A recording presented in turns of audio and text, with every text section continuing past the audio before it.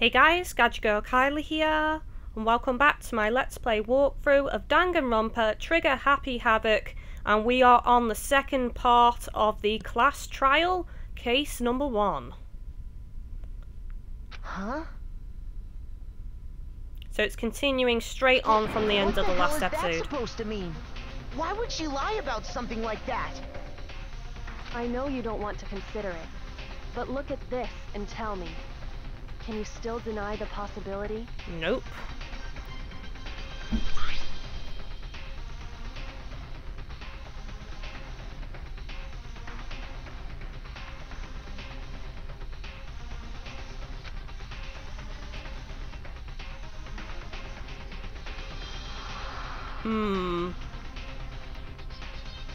That's weird.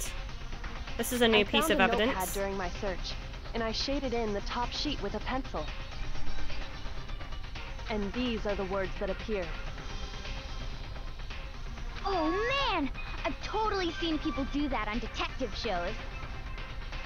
When you write, it can leave an imprint. Sketch over the next sheet of paper, and you can see the words. When I saw that, I was like, holy crap! I better make sure I rip the paper out before I use it from now on. It's a pretty old-fashioned technique, but even the classics can be surprisingly useful sometimes. Oh, and I should also mention, I found the notepad on the desk in Makoto's room. Ooh. Huh? So maybe she switched the names on the doors? Which means Sayaka? only someone who had been in Makoto's room before the incident could have written it. Then either it was Makoto who lived there, or Sayaka who switched rooms for a single night. So, Makoto, did you write this? No, I didn't. But... Of course you didn't, because the note also bears a perfectly legible signature. Sayaka's signature. Yep.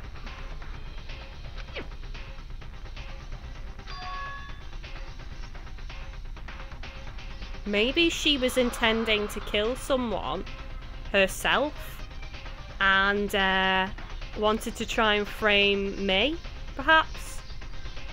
And that's why she took the knife? But why? Why would she write that?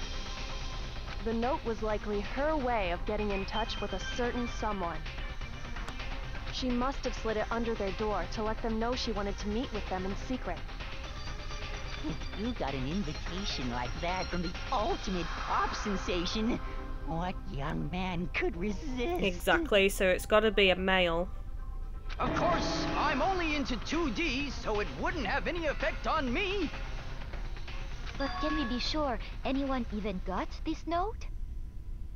And honestly, even if they did, I do not think they are at all involved in what happened. Really? What makes you say that? What makes you exactly. say that? Would you like to hear what I have to say? Very well then. Pay attention.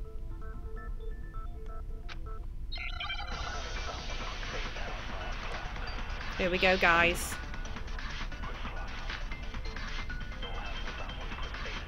Sayaka and Makoto switched rooms, correct? Yep. But in the note, the place they were asked to come to, it specifically says, my room. Yep. I see.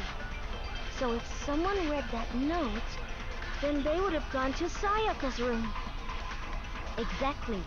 The room that Makoto was staying in. So in other words, even if someone did read the note and did what it said, they would not have any connection to what happened. It certainly would seem that way.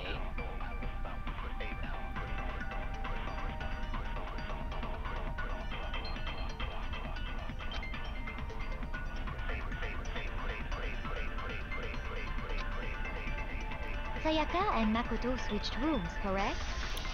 But in the note, the place specifically says, my room. So if then they would have gone to Sayaka's room. Exactly.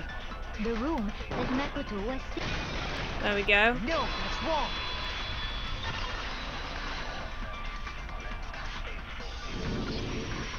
If you remember, Mai and Sayaka's rooms got switched. exactly.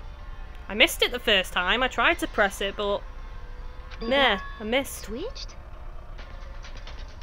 That's right. The nameplates got switched, just like the rooms themselves. As a result, the nameplate on Sayaka's room actually had Makoto's name. And that explains the door. And the nameplate on Makoto's room had Sayaka's. So what you're saying is, the room Sayaka was staying in was actually marked as her room. Then, if someone did do what the note said, they would end up at Makoto's room where Sayaka was. Plus, their rooms are right next to each other, so switching the nameplates would be no problem. And the one who switched the names was... well, of course it wasn't you, right, Makoto? It'll be Sayaka. Right. Okay, then who did it?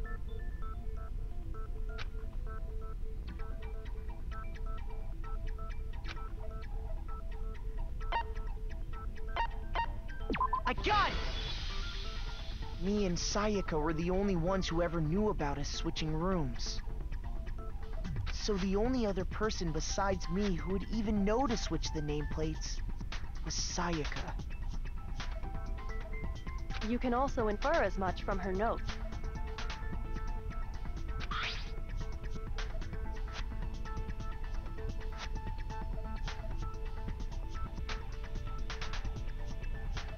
Yep, exactly. She's set this up. She specifically tells the reader to check the nameplate. She would only have written that if she knew the nameplates had been switched. Exactly. But why would she switch them in the first place? I think she was trying to set me up. She wanted someone to come to the room she was in, and also hide the fact that it was Makoto's room. What? Inviting someone to your room, but not telling them you'd switched rooms. Why would anyone do that? To understand that, we first need to understand what happened after she invited the person into the room. That's where the answer lies. What happened then was probably whoever she invited over came in and attacked her. Yep. We figured it out! We know who did it! Whoever she invited over is the culprit! But we still don't know who it is, you goddamn idiot! Sayaka fought with her killer there in the room, yes? Perhaps the answer to our previous question lies in that initial struggle. Yes, I think you're right. Then... we just have to figure out what happened during the fight, right? Yep. That reminds me. There was a replica sword at the murder scene. Was that perhaps used during the fight? It was indeed. Oh yeah. What's the deal with that sword? Sayaka suggested I should hold on to it. I thought it might come in handy if I had to defend myself. It seems pretty likely that the killer used it to break Sayaka's right wrist. How the hell could you possibly know that's what broke her wrist? Because of the gold coming off.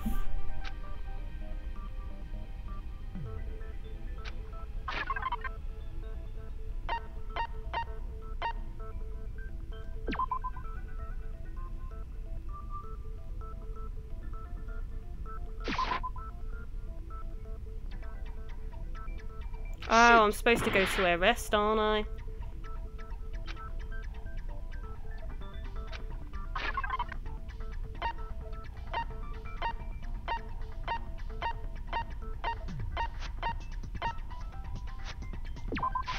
I got it! All you have to do is take a good look at her broken wrist, and it should become pretty clear. Right there where her wrist is all swollen, there's something glittery there. See? Is that gold? Indeed it is. It sure is. Specifically, the gold coating from the replica sword. You barely have to touch that stuff, and it'll stick right to you. And there's some on her wrist because... I got it! Because she got hit with the sword! Right there on her wrist! Well done. I see. And so the truth draws ever closer. All right, then it's about time to solve this mystery.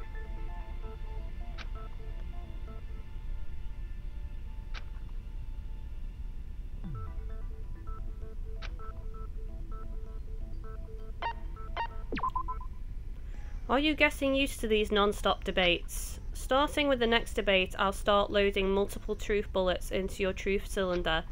But just like with the weak spots, only one of those bullets can actually refute the proper statement. Oh my god. In other words, from here on out, you'll have to combine the right truth bullets with the right weak spots to refute each statement. If you come up with the wrong combination, you'll take damage to your influence gauge. You can press the L button to rotate the cylinder and choose which bullet to fire.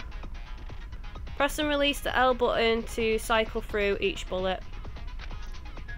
Or you can hold down the L button, then use the left stick to select a specific bullet. By the way, if the logic difficulty is set to kind, fewer bullets will be loaded into the cylinder. For our purposes this time, the logic difficulty will be set to mean. Well then, good luck. What?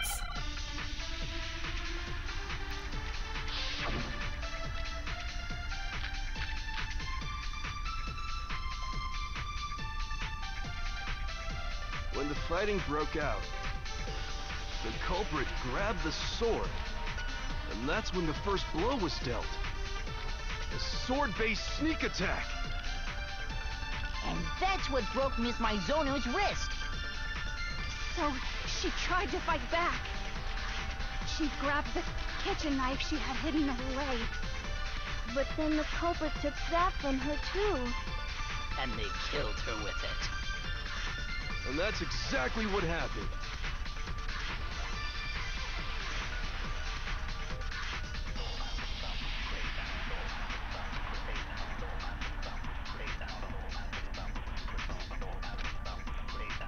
When the fighting broke out, the culprit grabbed the sword, and that's when the first blow was dealt.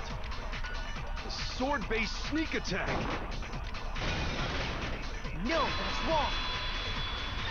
There we go.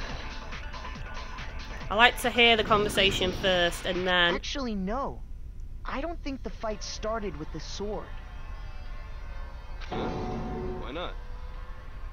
Because the sword's sheath had been scratched. See? There's a gash in it. Like someone cut into it with something sharp. Yep. Something sharp? You mean like the kitchen knife? That was the only sharp thing found at the scene. Stop jumping ahead. Slow down and explain it so I get what the hell's going on. Aw, too fast for you, Mondo. If the sword was used first, there wouldn't be any explanation for the scratch on the sheath. If you were going to attack with the sword, you'd take it out of the sheath first, right? So whoever had the sword was using it as True. defense. With the sheath on, it'd be heavy and bulky and useless as shit. Okay, so how did the sheath get damaged? If they got attacked with the kitchen knife, maybe they grabbed the sword as a defensive impulse. In that situation, there wouldn't be any time to actually unsheath the sword. So you're saying the sword was initially used to defend against an attack from the knife? Which means whoever had the kitchen knife was the one who attacked first. Yep. I think I get it. So here's how it all played out. The culprit came in, found the kitchen knife hidden there somewhere. Then they took the knife and attacked Sayaka before she knew what was happening. So she grabbed the sword to defend herself, but then the culprit took that from her too. Then, after they broke her wrist with the sword, they took the knife and finished it. Sorry, but I don't think Sayaka used the sword to defend herself. Yep, I think she lured. She was trying to be the killer. She had intentions to kill whoever she got to come to my room. And it all went awry and she ended up being murdered. What? That's what I think happened. How the hell can you not think that? Because she never held the sword at all. There's a certain part of her body that makes this clear.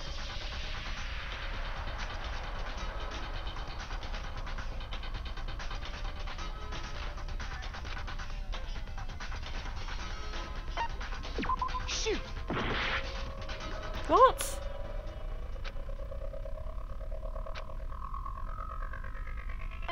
Oh, her palms weren't covered in gold. There we go. You're talking about her palms, right? The palms of her hands were perfectly clean, so I don't think she ever picked up the sword. How can you know that just by looking at her palms? Like I said before, the gold coating on that sword comes right off. All you have to do is touch it. In fact, if you look, you'll notice that a lot of the gold has already come off the handle. It's safe to assume that's because whoever used the sword got some of it on their hands. Yep. There's really no way she could have picked it up and come away completely clean. Maybe she washed her hands after she escaped into the bathroom. Sorry, but I don't think so. Why would you think to wash your hands in that situation? Is it because you think I'm ugly? What? That has no connection whatsoever. No, that's not it at all.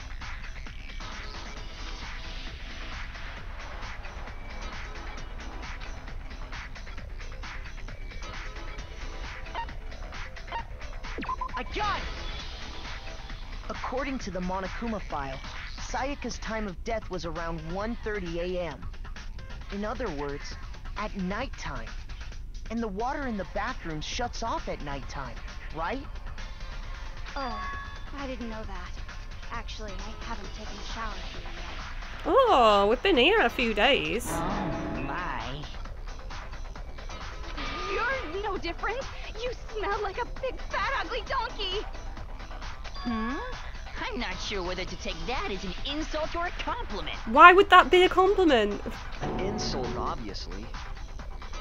So anyway, if Sayaka never touched the sword, then that means the killer is the only one who used the sword.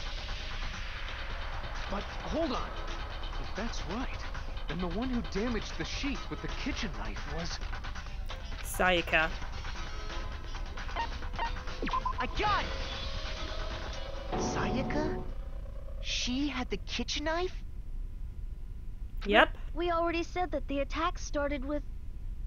The person with the knife attacked first, and the sword was used as an impromptu defense. Then the one who attacked first was... I knew it. Sayaka? I called it. Now do you understand? She wasn't a blameless victim in this. No, far from it.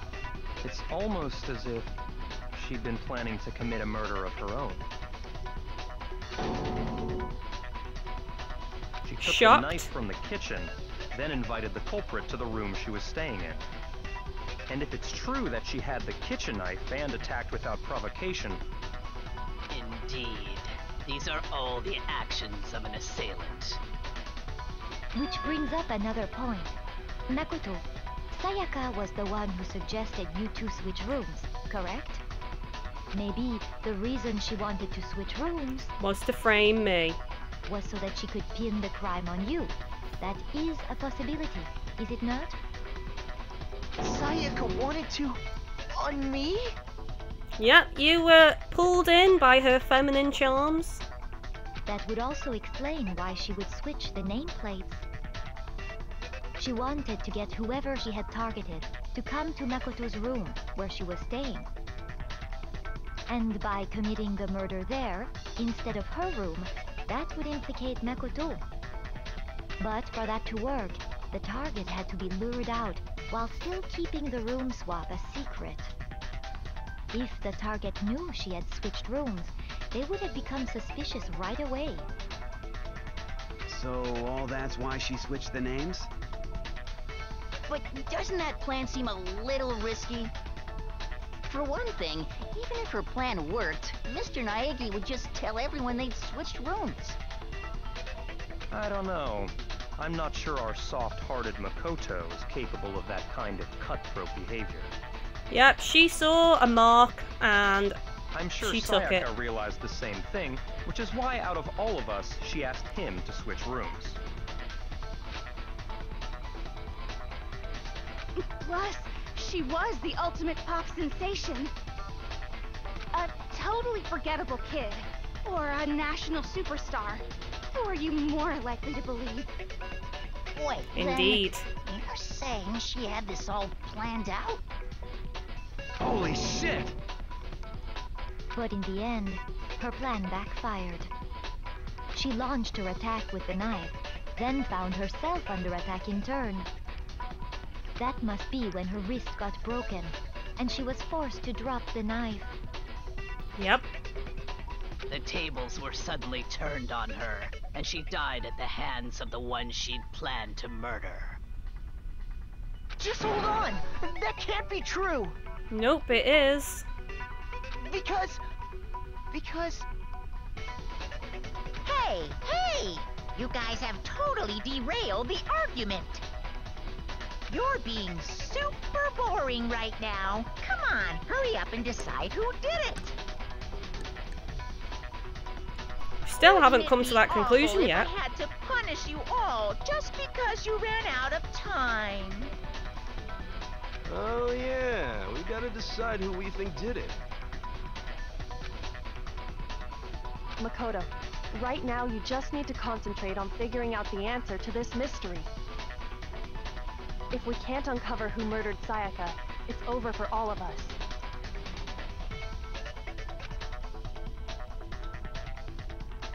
It's not over yet.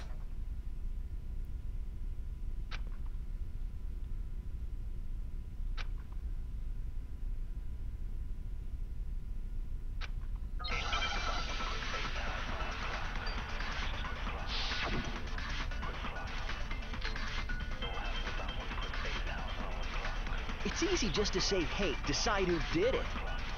But there just aren't any more clues, right? No, that's wrong. Dying message.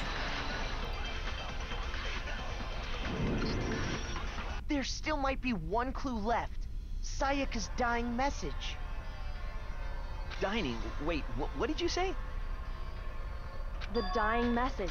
She wrote something on the wall behind her, remember? 11037, written in her own blood. There must be a clue about the killer hidden in there. Yep. Well, before we get too far into that, I need to ask, can we really be sure that Sayaka is the one who wrote it?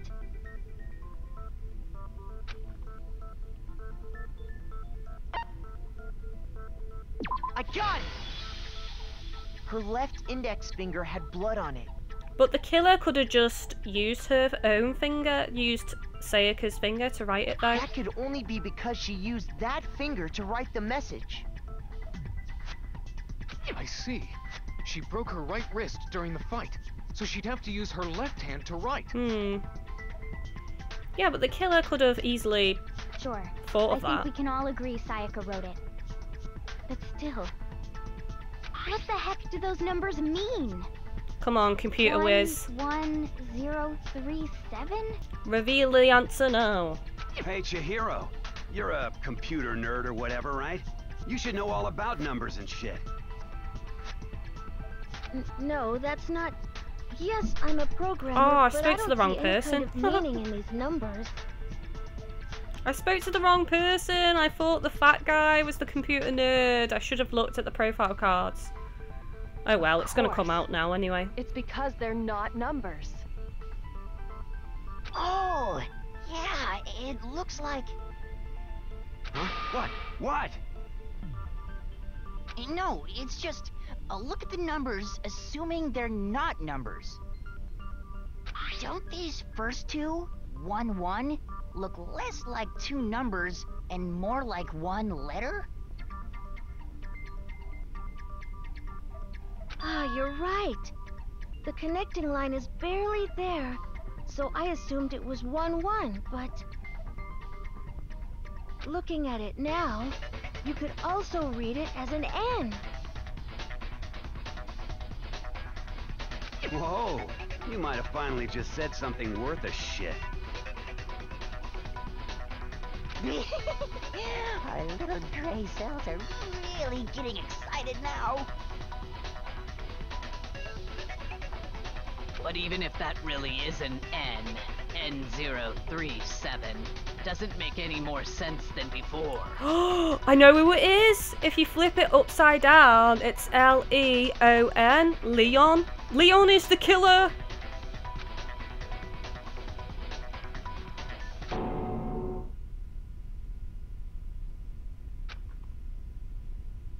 Rotate the image 180 degrees. Yes, I was right.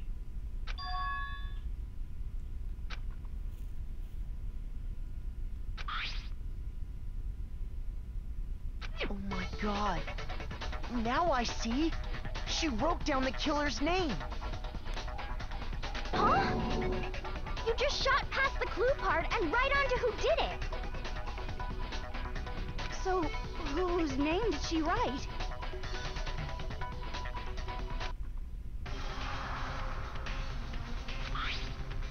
If you turn it 180 degrees.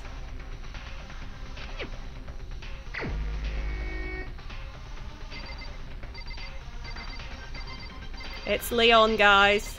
Where is he? Here's my answer. The key to solving this mystery was simply to rotate the writing 180 degrees. If you turn the message around, it becomes the letters L-E-O-N. L-E-O-N. Or more accurately, Leon. Leon. Haha. What the hell are you talking about? It's just a coincidence. It's just a bunch of random squiggles that happen to look like my name. No, it's not random at all.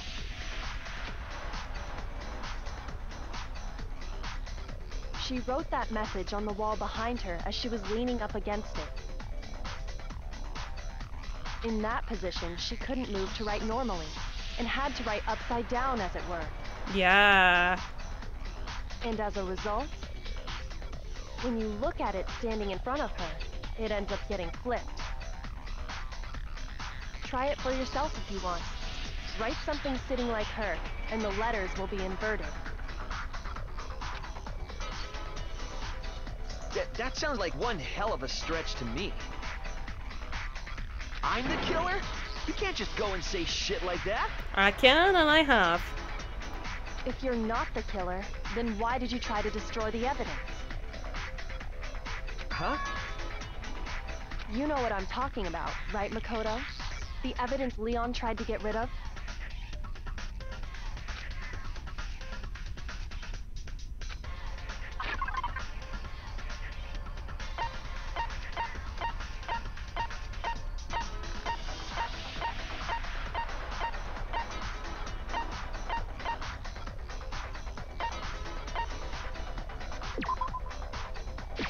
I got it!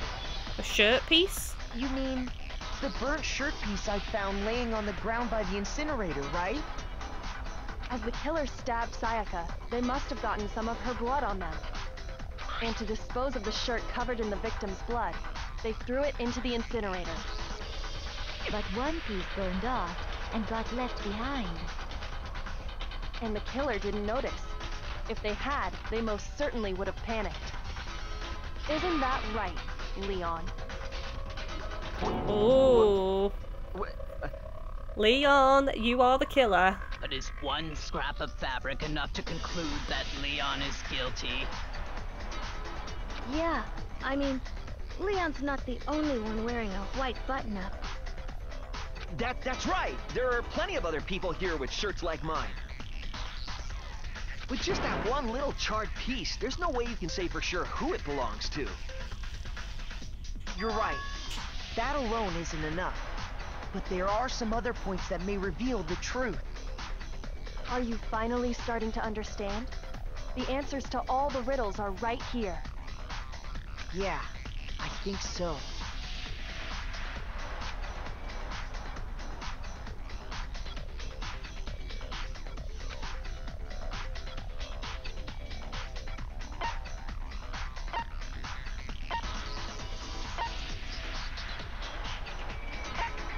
Where it was disposed of, I guess. when, maybe?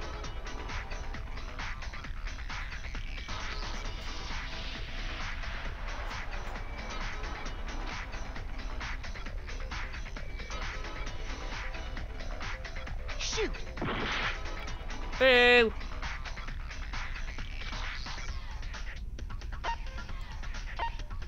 Where then?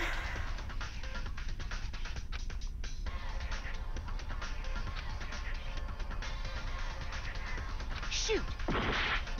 Oh my god, I've only got 3 hearts left. I got it! I should have We picked looked how. closely at how the shirt was disposed of. We should be able to figure out who the killer is. Oh yeah, that's a good point. I think I know what you're gonna say. You can't reach the incinerator without opening the gate in front of the trash room, right? And obviously, you wouldn't be able to hit the switch to turn it on either. You need the key to get in, and the one with the key was the person on cleaning duty. So the killer had to be whoever was in charge of taking care of the trash, right? Interesting. Not necessarily.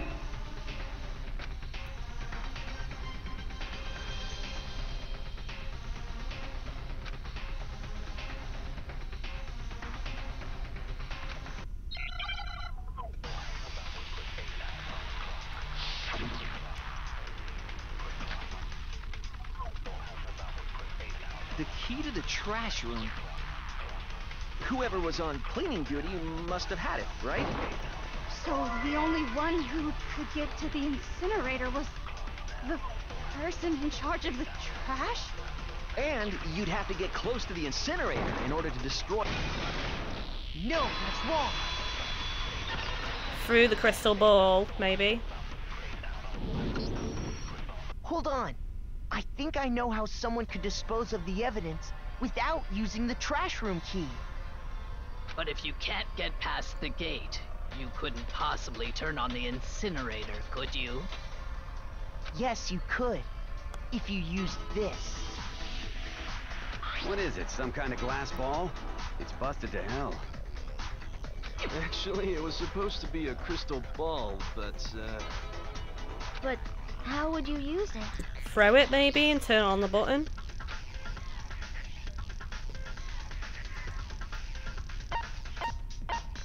I got it! Because he's a baseball The player, killer so he'd simply be good took aim at the throwing. incinerator switch and threw the ball through a gap in the gate. All they had to do was hit that switch, and the incinerator would come to life.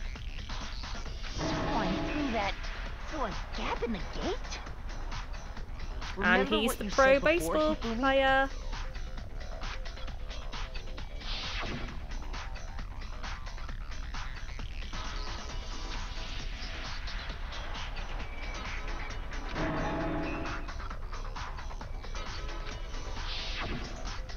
Hifumi had the key, so the only way the incinerator could have been turned on without his knowledge was because the killer was able to hit the switch without opening the gate. Once they got the incinerator going, all they had to do was ball up the shirt and toss it in. Hey, come on! What the hell is this? All you have to do is look at the scenes to know that the killer never actually went inside the trash room. The shards of broken glass, the incinerator left running, the piece of shirt that escaped the fire. Exactly. If you're disposing of evidence, you wouldn't be sloppy if you could physically get into the trash room. If the killer had been on cleaning duty, the evidence would have been taken care of much more thoroughly. Wait, no, just hold on. But the distance from the gate to the incinerator has to be at least 30 feet, right? The pinpoint accuracy you'd need to throw a glass ball that far and hit something that small. Could someone really do that? That's right. There's no way. It'd be impossible. Difficult, absolutely. Impossible? I don't think so. Because the killer is...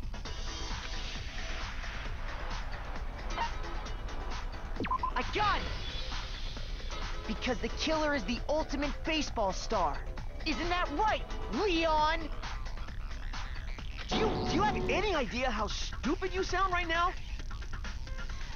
A target 30 feet away would surely be little challenge for the ultimate baseball star. You can't be serious.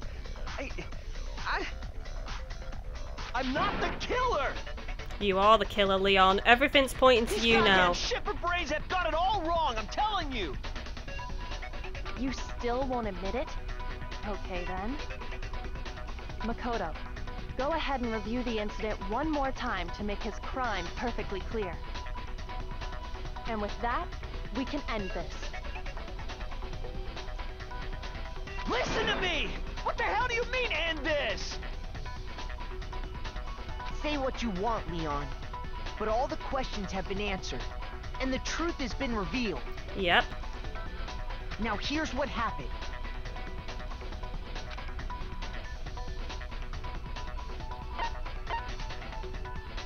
Yes, I would.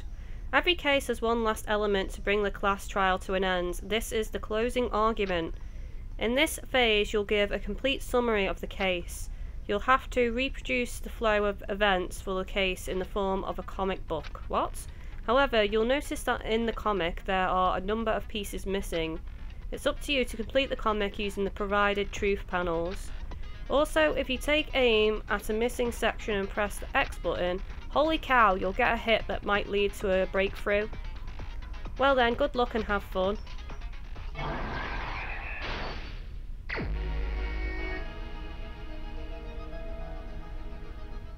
I don't get it. Oh no, that one.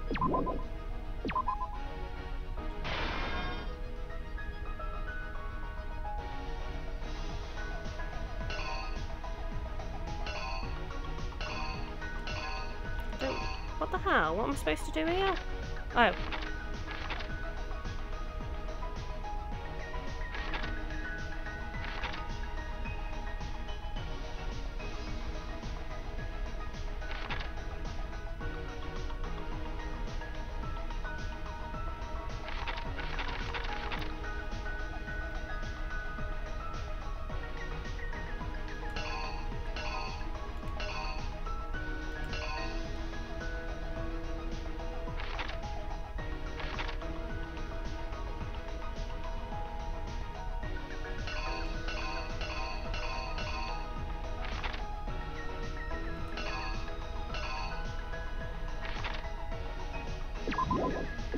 Well, that one's that one, because she dropped it there, didn't she?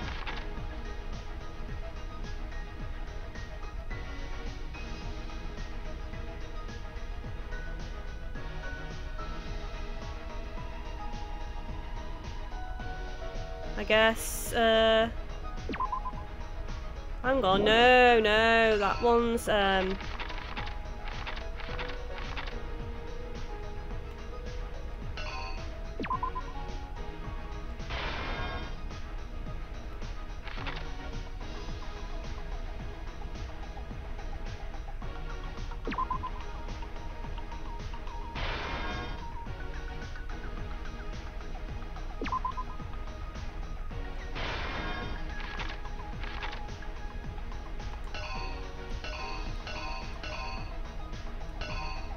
I don't know actually, because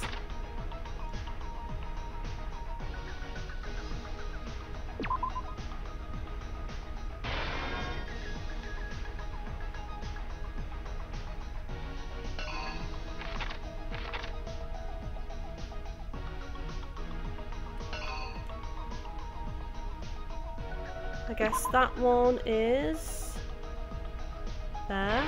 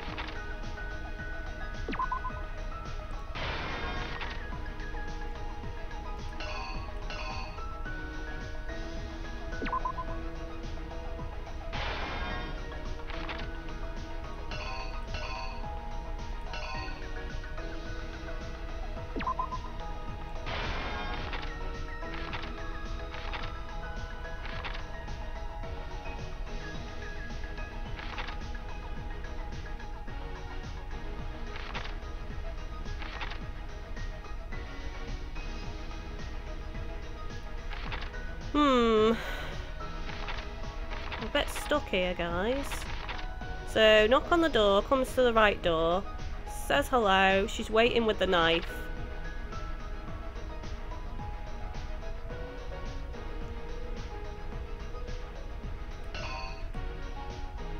No, she lunges at him, misses, he picks up the sword, blocks with the sword, hits her wrist, she drops the knife, runs to the bathroom, he thinks the door's locked, so he picks the lock on the door, he gets in the bathroom and stabs her, I guess.